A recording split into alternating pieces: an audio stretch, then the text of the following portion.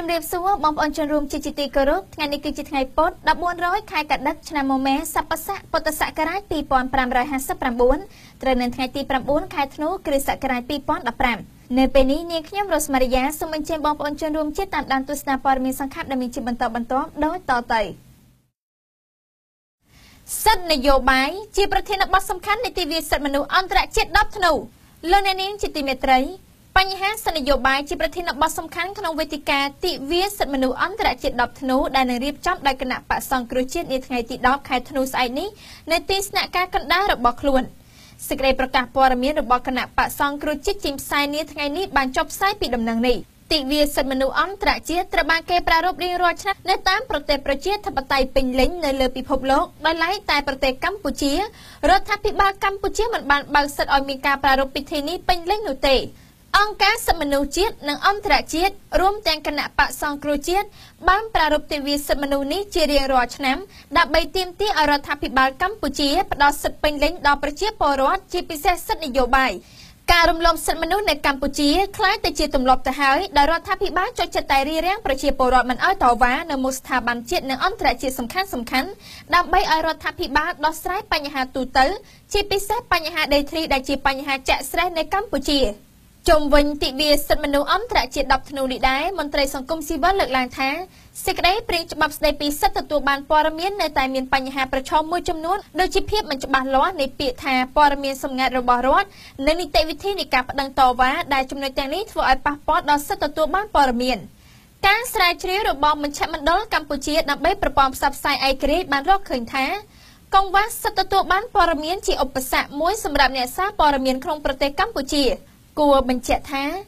នៅថ្ងៃនេះដែរអ្នកបាត់បង់ដីធ្លីនៅស្រុកមួយក្នុងខេត្តកំពង់ស្ពឺបានធ្វើយុទ្ធនាការដើរហែកក្បួនក្នុងទិវាសិទ្ធិមនុស្សអន្តរជាតិ10ធ្នូឆ្នាំ2015នេះដែលពួកគេថាដើម្បីជំរុញឲ្យរដ្ឋាភិបាលពន្លឿនដកហូតដីជាង 4000 ហិកតាពីក្រុមហ៊ុនប្រកល់ឲ្យពួកគេជិត 1000 គ្រួសារវិញអ្នកចូលរួមដើរហែកក្បួនបានចេញដំណើរពីតំបន់មានចំនួនដីធ្លីក្នុងស្រុកឱរ៉ាឆ្ពោះទៅទីរួមខេត្តកំពង់ស្ពឺក្នុងចម្ងាយផ្លូវប្រហែលជា100 គីឡូម៉ែត្រដោយឆ្លងកាត់មុខស្នាក់ការក្រុមហ៊ុនធំៗពីរដែលពួកគេថាបានរំលោភយកដីអ្នកភូមិអ្នកដើរហែកក្បួនមានសម្លៀកបំពាក់ចម្រុះពណ៌ពាក់មួកស្លឹកត្នោតបង់ក្រមាភាគច្រើនប្រើស្បែកជើងផ្ទាត់ធ្វើដំណើរក្នុងស្ថានភាពស្ងាត់ស្ងៀមតែទឹកមុខបង្កប់នូវភាពឈឺចាប់លើដងផ្លូវចាក់កៅស៊ូរអិលដល់អន្លើដោយសារកូនថ្មល្អិតទំនងជាថ្នល់នោះតើមិនធ្វើថ្មីដែលអ្នកបាត់បង់ដីជ្រើសរើសសម្រាប់ធ្វើយុទ្ធនាការដើរឆ្លងកាត់នោះគេពុំឃើញមានផ្ទះពលរដ្ឋសង់ច្រើននៅតាមដងផ្លូវនោះទេយ៉ាងណាក៏ដោយក្បួនដង្ហែសិទ្ធិមនុស្សដែលមានអ្នកចូលរួមប្រមាណជា200នាក់នោះគ្មានការរារាំងពីកម្លាំងសមត្ថកិច្ចទេស្របពេលដែលអ្នកដើរហែកក្បួនបង្ហាញភាពស្រងូតស្រងាត់គិតតែពីប្រដេញជើងគ្នាឆ្ពោះទៅគោលដៅដែលបានគ្រោងទុកស្ត្រីម្នាក់អាយុ81ឆ្នាំដែលបានចូលរួមដើរក្បួនចម្ងាយផ្លូវប្រហែលជា100 គីឡូម៉ែត្រនោះនិយាយថាគាត់ចង់ឃើញរដ្ឋាភិបាលមានវិធានការជាក់ស្ដែងក្នុងការជំរុញឲ្យក្រុមហ៊ុនដាំអំពៅទាំងនោះប្រគល់ដីជូនកសិករវិញក្នុងដីកាន់ឈើច្រត់គាត់និយាយថាបើកសិករបានដីរបស់ខ្លួនមកវិញនោះទើបអាចទប់ស្កាត់ពលរដ្ឋម្ចាស់ស្រុកមិនទៅធ្វើជាកម្មករគេរស់ទាំងត្រដរលើដីកំណើតរបស់ខ្លួនលោកអេងឆៃអៀងនិងលោកយ៉ែងបញ្ញារិទ្ធចង់ពង្រឹងសកម្មជននៅខេត្តព្រះសីហនុលោកអ្នកនាងជាទីមេត្រីតាមការចុះផ្សាយរបស់គេហទំព័រមនសិការខ្មែរបានលើកឡើងឲ្យដឹងថានៅទីស្នាក់ការគណៈបក្សសង្គ្រោះជាតិខេត្តព្រះសីហនុលោកយ៉ែងបញ្ញារិទ្ធនិងលោកអេងឆៃអៀងមន្ត្រីជាន់ខ្ពស់គណៈបក្សសង្គ្រោះជាតិបានជួបប្រជុំជាមួយនឹងថ្នាក់ដឹកនាំខេត្តស្រុកក្រុងឃុំសង្កាត់នៃខេត្តព្រះសីហនុគេហទំព័រមនសិការខ្មែរដដែលនេះបានបញ្ជាក់ឲ្យដឹងតាមរយៈលោកអេងឆៃអៀងតំណាងរាជគណៈបក្សសង្គ្រោះជាតិមណ្ឌលកណ្ដាលនិងជាមន្ត្រីជាន់ខ្ពស់គណៈបក្សសង្គ្រោះជាតិបានបញ្ជាក់ថា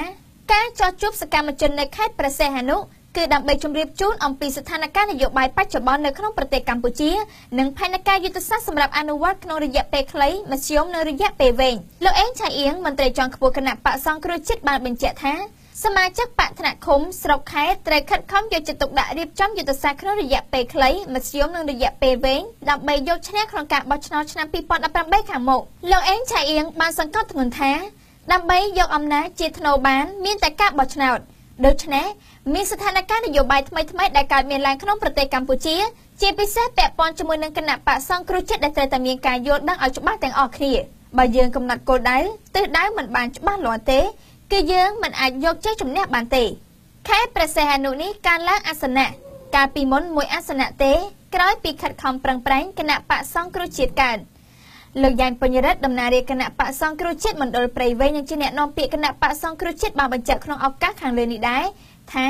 គណៈបកសង្គ្រោះជាតិបន្តឆ្ពោះទៅមុខសម្ដែងទៅគោលដៅដោយឥតងាករេគឺដំណើរឆ្ពោះទៅរកការបោះឆ្នោតដើម្បីនាំមកនូវការផ្លាស់ប្ដូរលោកយ៉ាងពញ្ញរិទ្ធបានពន្យល់ថាទស្សនវិស័យចក្ខុវិស័យនិងប្រព័ន្ធគ្រប់គ្រងមានភាពច្បាស់លាស់និងកាន់តែរឹងមាំគ្រប់ទិសទីទាំងខាងលិចទាំងខាងកើតសង្គ្រោះជាតិមានគ្រប់ច្រកល្ហក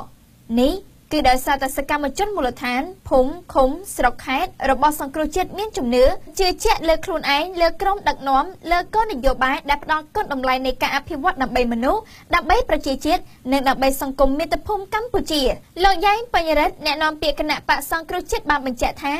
ខេត្តព្រះសីហនុកាន់តែរឹងមាំព្រោះមានការចូលរួមកាន់តែច្រើនឡើងក៏ដូចជាខេត្តដែលមានមួយអាសនៈសភាទូទាំងប្រទេសផងដែរហើយខ្លាំងក្លាឈានទៅរកជ័យជំនះដោយខេត្តមួយចំនួនកាលពីឆ្នាំ2013សិទ្ធិទទួលបានព័ត៌មានតែយើងមកដល់ណាហើយបងប្អូនជនរួមជាតិជាទីមេត្រីបើយោងតាមគេហទំព័រថ្មីបានចុះផ្សាយឲ្យដឹងថា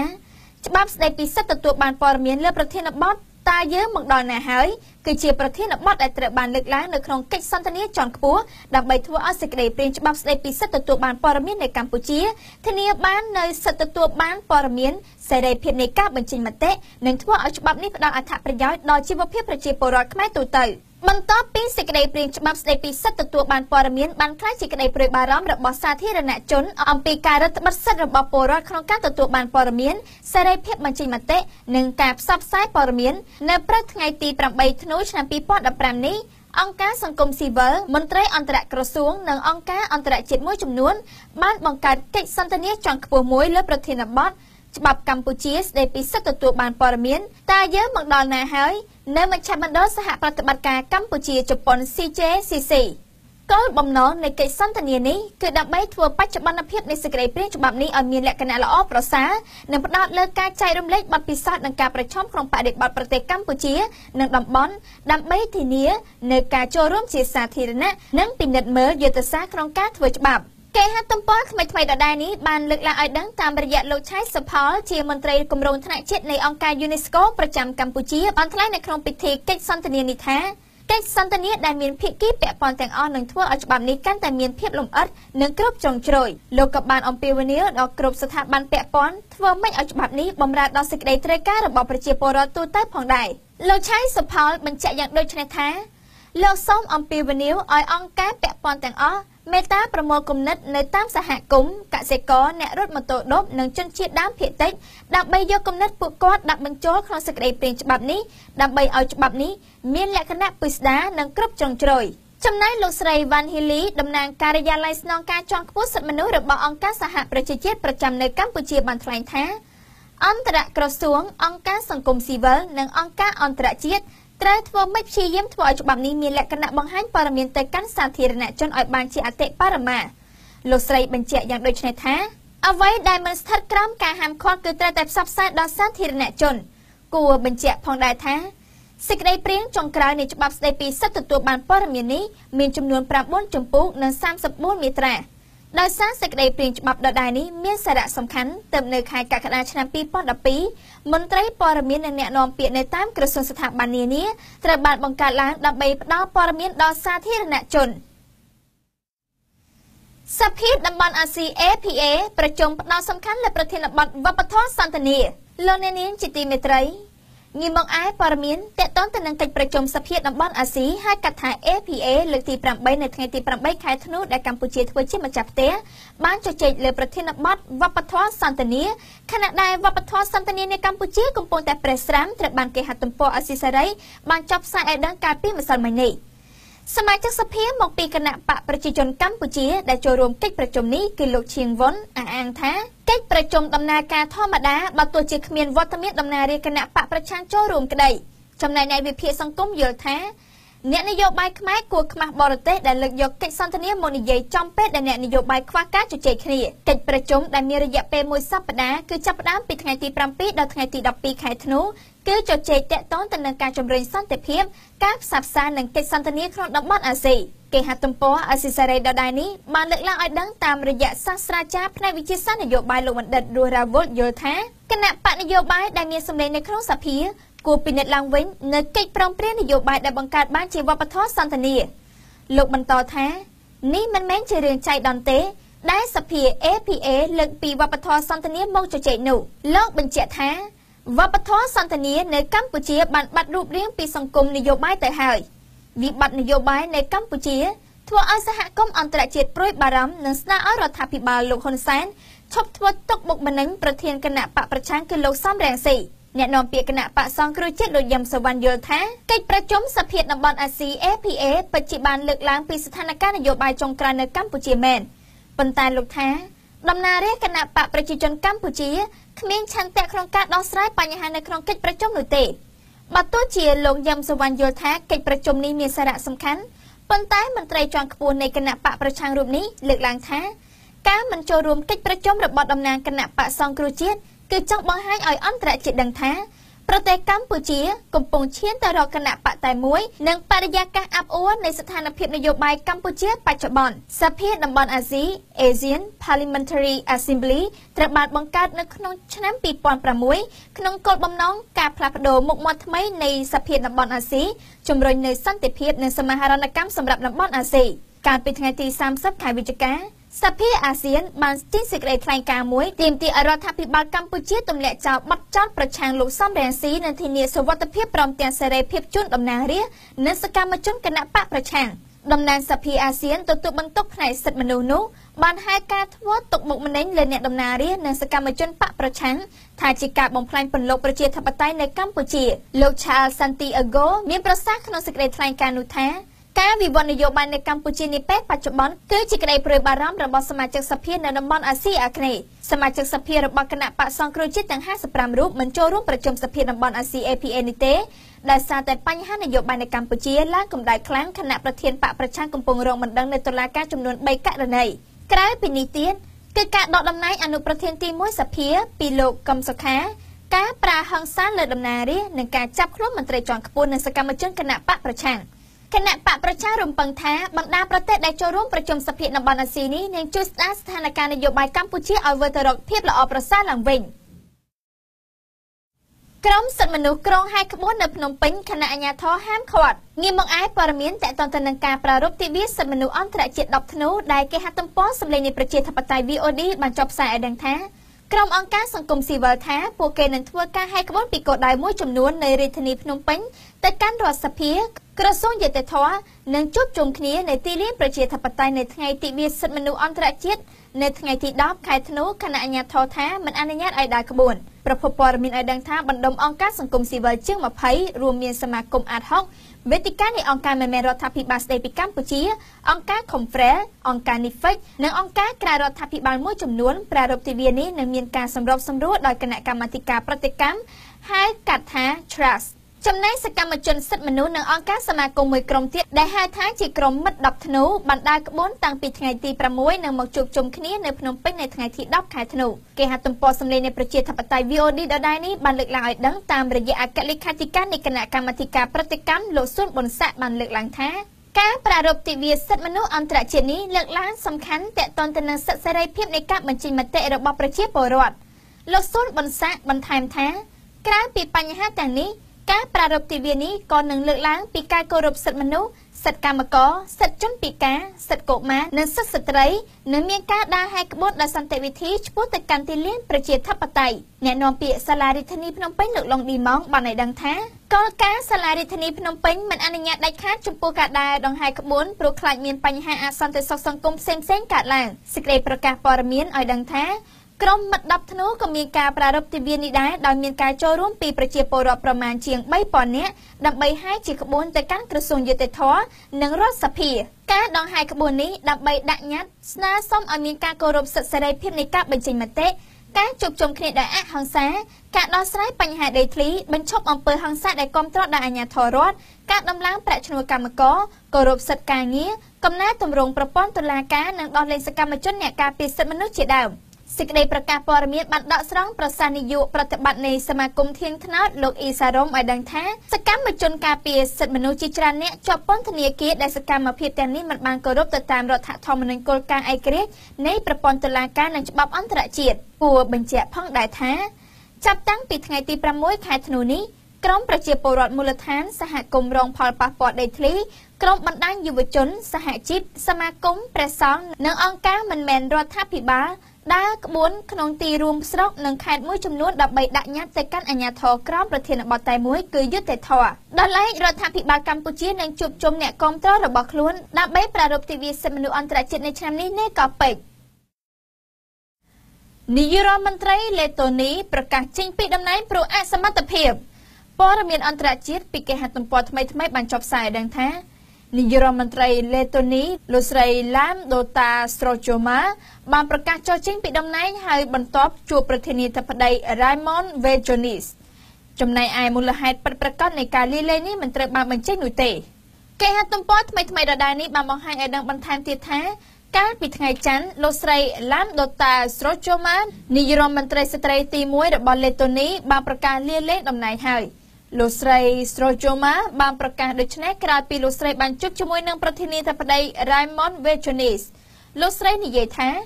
លោកស្រីបានប្រាប់លោកប្រធានាធិបតីរួចហើយរដ្ឋាភិបាលមិនបានបំពេញការងារល្អនោះទេលោកស្រីឡាមដូតាស្រូជូម៉ាដែលបានឡើងកាន់អំណាចកាលពីឆ្នាំ2014ក្រោយការលាលែងរបស់លោក Vadis Dombrovskis នោះបានក្លាយជាផ្ទាំងសៀបនៃពាក្យចចាមអារ៉ាមនៃការលាលែងជាពិសេសចេញពីគណៈបកលោកស្រីផ្ទាល់តែម្ដងជាក់ស្ដែង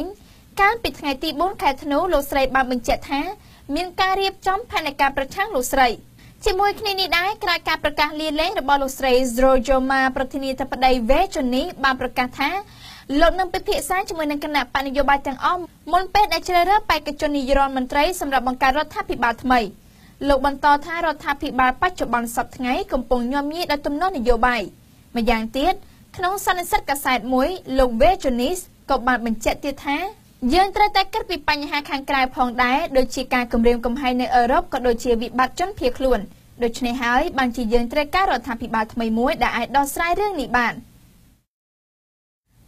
អតីតមេដឹកនាំផ្ដាច់ការភូមាឋានស្វេស្វែងរកការធានាពីលោកស្រីអង្សាស៊ូជីចំពោះអនាគតគ្រួសារលោកងាកមកឯព័ត៌មានអន្តរជាតិពីគេហទំព័រសម្លេងនៃប្រជាធិបតេយ្យ VOD បានចុះផ្សាយឲ្យដឹងថាអតីតមេដឹកនាំភូមាដ៏មានឥទ្ធិពលឧត្តមសេនីយ៍ឋានស្វេស្វែងរកការធានាពីលោកស្រីអង្សាស៊ូជីចំពោះអនាគតគ្រួសាររបស់គាត់ខណៈការផ្ទេរអំណាចទៅរដ្ឋាភិបាលថ្មីរបស់លោកស្រីស៊ូជីនឹងធ្វើឡើងនៅខែមីនាខាងមុខនេះបើយោងតាមការចុះផ្សាយរបស់កាសែតភូមាអ៊ីរ៉ាវ៉ាឌីកាលពីថ្ងៃម្សិលមិញប្រភពរបស់កាសែតនេះបានឲ្យដឹងថាជំនួបដ៏កម្រកើតមានរវាងលោកស្រីអង្សាស៊ូជីនិងអតីតជនផ្ដាច់ការនៃប្រទេសភូមាលោកឋានស្វេ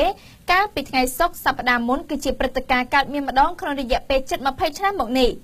គេហទំព័រសម្លេងនៃប្រជាធិបតេយ្យ VOD ដដែលនេះបានបង្ហាញឲ្យដឹងតាមរយៈអ៊ីរ៉ាវ៉ាឌីបានឲ្យដឹងថាលោកស្រីអង្សាស៊ូជីបានជួបនឹងអតីតបុរសខ្លាំងភូមារូបនេះចំនួន3ដងមកហើយកាលពីឆ្នាំ1994ឆ្នាំ2000និងឆ្នាំ2002ប៉ុន្តែមិនបានសម្រេចអ្វីឡើយប្រភពដដែលនេះបានឲ្យដឹងទៀតថាជំនួបរវាងលោកស្រីអង្សាស៊ូជីជាមួយនឹងអតីតមេដឹកនាំភូមាឋានស្វេកើតឡើងតាមរយៈការសម្របសម្រួលរបស់ចៅប្រុសម្នាក់របស់គាត់គឺលោកណៃស្វេថ្វាយអងលោកស្វេម៉ាន់ប្រធានរដ្ឋសភាដែលត្រៀមចេញពីតំណែងឆាប់ៗនេះប្រភពបន្តថាលោកស្វេម៉ាន់បានព្យាយាមជួបចៅប្រុសរបស់លោកឋានស្វេជាច្រើនដងទើបមានជំនួបរបស់លោកស្រីកើតឡើងហើយនៅជាមួយគ្នានេះមុនការបោះឆ្នោតចូលមកដល់លោកស្រីអង្សាស៊ូជីក៏បានជួបជាមួយនឹងចៅប្រុសរបស់បុរសខ្លាំងនេះដែរគឺដើម្បីបានជួបលោកឋានស្វេប៉ុន្តែមិនបានសម្រេចជំនួបរវាងលោកស្រីអង្សាស៊ូជីនិងអតីតជនផ្ដាច់ការភូមាធ្វើឡើងបន្ទាប់ពីលោកស្រីបានជួបជាមួយនឹងប្រធានាធិបតីថេនសេននិងឧត្តមសេនីយ៍មីនអងឡាំងតែបែបនេះក្តីអ៊ីរ៉ាវ៉ាឌីបានឲ្យដឹងថាបុរសខ្លាំងនៅភូមាឋានស្វេបានចាត់បញ្ជូនចៅប្រុសរបស់គាត់ទៅជួបនឹងលោកស្រីភ្លាមគឺដើម្បីអបអរសាទរលោកស្រីបន្ទាប់ពីគណៈកម្មាធិការរៀបចំការបោះឆ្នោតប្រកាសថាគណៈបកសម្ព័ន្ធជាតិប្រជាធិបតេយ្យរបស់លោកស្រីបានឈ្នះឆ្នោតដោយសម្លេងភាគច្រើន ក្រុមអ្នកវិភាគមួយចំនួននៃប្រទេសភូមាមើលឃើញថាអតីតជនផ្ដាច់ការប្រទេសភូមារូបនេះនៅតែមានឥទ្ធិពលយ៉ាងខ្លាំងលើពួកយោធាប៉ុន្តែពួកគេគិតថាមេដឹកនាំអាចកំបាំងរូបនេះក៏យល់ស្របឲ្យមានការផ្ទេរអំណាចទៅឲ្យលោកស្រីអង្សានស៊ូជីដោយសន្តិវិធីផងដែរក្រោយពីជំនុំនេះលោកណៃស្វេថ្វាយអងដែលជាចៅប្រុសរបស់លោកថាន់ស្វេបានសរសេរលើទំព័រ Facebook របស់លោកថាគឺជាការពិតណាស់ដែលលោកស្រីនឹងក្លាយជាមេដឹកនាំអនាគតនៃប្រទេសភូមាលោកនាងជាទីមេត្រីព័ត៌មានសង្ខេបរបស់ក្រុមការងារនាងខ្ញុំនៅពេលនេះបានមកដល់ទីបញ្ចប់ហើយនាងខ្ញុំ Rose-Marya សូមថ្លែងអំណរគុណយ៉ាងជ្រាលជ្រៅចំពោះលោកអ្នកនាងដែលបានទស្សនាកម្មវិធីនេះតាំងពីដើមរហូតដល់ទីបញ្ចប់សូមអរគុណសូមគោរពលា